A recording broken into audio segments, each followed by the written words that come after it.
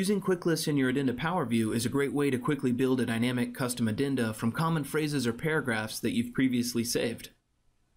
Because the addenda is essentially just one giant field in total, QuickLists behave in a slightly different manner. When you create an addenda QuickList, in addition to writing your text exactly as you want it to be saved, you have to first highlight the block of text you want stored. Let's see how it's done. Here you can see that I have a paragraph of text that covers my lack of a conflict of interest in this assignment.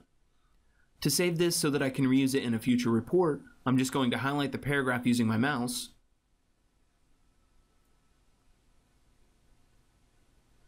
then save it in the same manner as we do for field-based quick lists.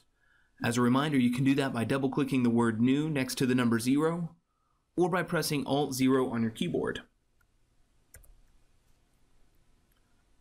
We'll give it a name conflict statement so we can find it more easily when we want to use it.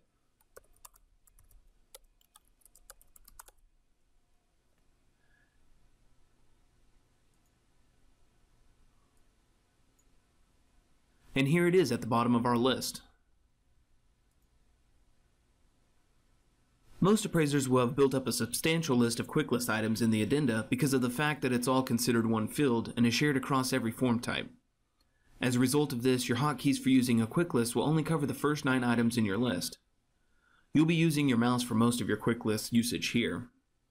To make this simpler, try alphabetizing the list by clicking on this button, here.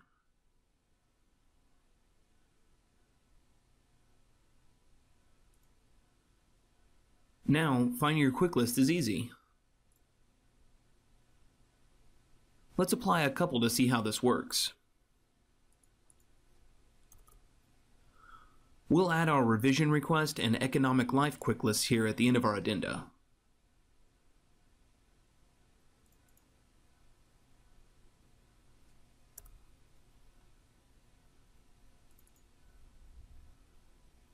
Notice how they're immediately placed at the exact point of your cursor. So you may need to add a carriage return or other spacing to separate items depending on how you created and stored your QuickLists. Using QuickLists in your addenda can save you a ton of typing. Give it a try today.